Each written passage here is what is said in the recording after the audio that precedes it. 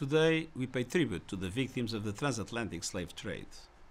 The evil enterprise of enslavement lasted for over 400 years. Millions of African children, women and men were trafficked across the Atlantic, ripped from their families and homelands, their communities torn apart, their bodies commodified, their humanity denied.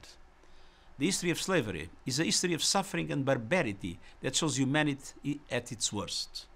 But it's also a history of awe-inspiring courage that shows human beings at their best, starting with enslaved people who rose up against impossible odds and extending to the abolitionists who spoke out against this atrocious crime.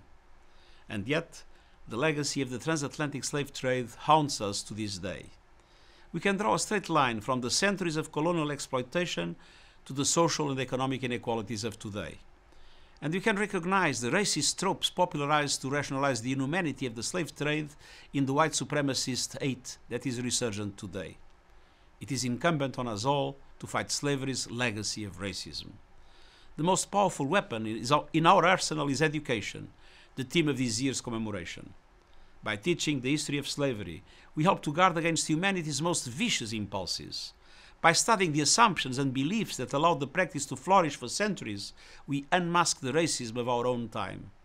And by honoring the victims of slavery, we restore some measure of dignity to those who were so mercilessly stripped of it.